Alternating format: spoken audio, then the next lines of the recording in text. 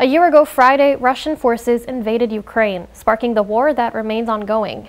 Irina Levada is a Ukrainian foreign transfer student at Altoona High School, but she was in her home city of Zaporizhia when the invasion first began. Her hometown was in eastern Ukraine, right along the Dnipro River. On the first day of the invasion, I got up.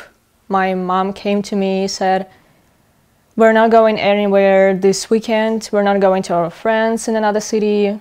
The war has started." She remembers in 2014, when Russia tried to take Crimea and Donetsk, that her school taught attack drills at school.